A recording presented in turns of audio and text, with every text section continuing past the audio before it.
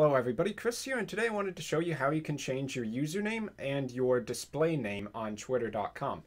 Now, your display name is right here. Usually people would set this to their real name, but it doesn't have to be, of course, and you can even put numbers in it.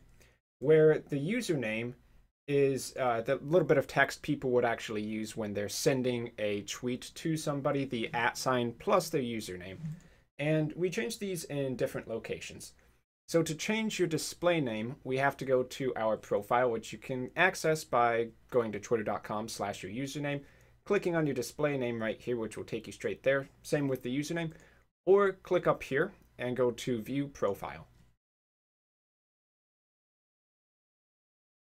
Now on this page, what you have to do is hit the edit profile button, which will immediately unlock some options over here for you to edit your page, including your display name. So just select your text in there and change it to whatever you want it to be. For instance, Chris's Tutorials. Now, as for your username, it's a little bit trickier, but it's not too bad. Click on the drop-down menu up here, go to Settings.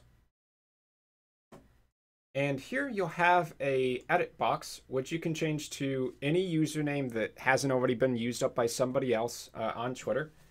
So just change that to what you want it to be.